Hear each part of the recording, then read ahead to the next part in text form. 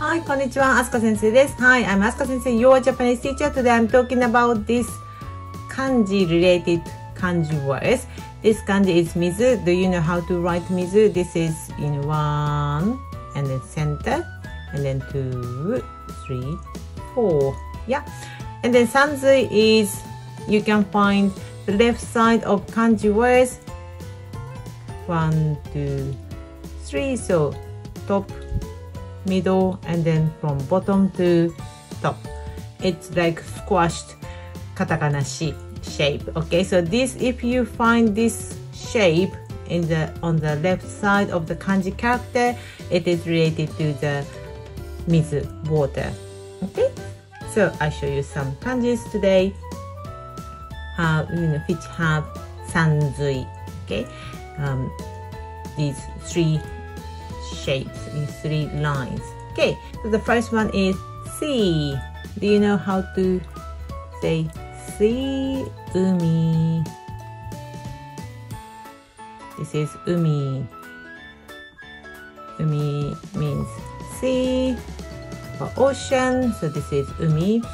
And then next one is oyogimasu. If you go to sea, you definitely want to swim.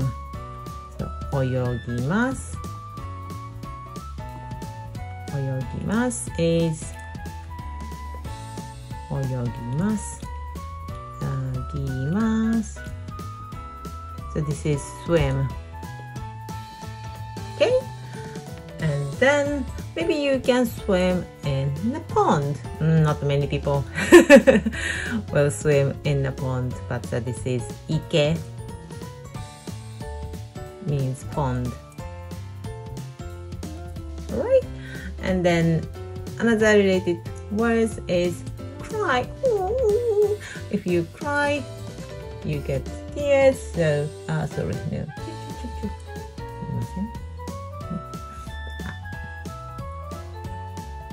This is nakimasu.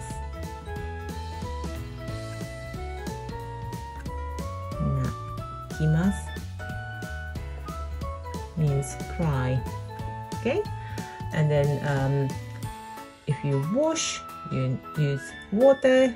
So wash is also araimasu. Araimasu. We use this kanji character. Yeah. So as you can see, there is 3 lines part in each kanji characters. Yes. So it shows they are related to water. And maybe you have one big question. Oh, Asuka Sensei, I know one kanji character, but it doesn't seem that kanji character related to the water. A good question. Maybe you are talking about this kanji character. Yes. Kanji kan. Yes. So kanji.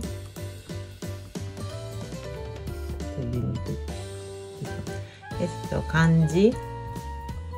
The first kanji character of this one has 3 lines. It should be related to water, but it means kanji, Chinese characters, why this kanji character has this sanzui? Good question.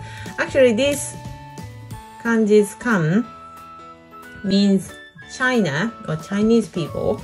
The reason is this, there is a big river in the area in ancient China.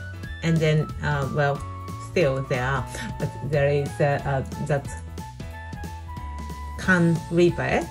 But in ancient China, there was a kingdom around that area, so they are called Kan. Yes, so and then this was the kingdom's name, Kan, but it's because other people called Chinese people using this kingdom's name, Kan. So that's why nowadays, well, from the ancient period, this kanji character represent Chinese people or Chinese culture. So that's why kanji means, Chinese character. Yes, so kanji. So this kanji is originally related to the Kan River, the one of the river's name in China. But nowadays we use this kanji character related to Chinese things, Chinese people, Chinese words or Chinese characters. Yes, so we use this kanji to represent Chinese cultural things. So that's why nowadays it's not directly related to water, but still originally it was related to the water because it was the name of Kan River, one of the rivers in China. Okay, hope it helps. So I hope this video help you to learn kanji well. If you are interested in learning kanji, I recommend you to get this book, Japanese Kanji for Beginners. It is written by me. So you can learn lots of kanji characters and kanji words in this book. So if you are interested in it, check this book in your local Amazon shop. Okay, see you next time. さよなら。またね。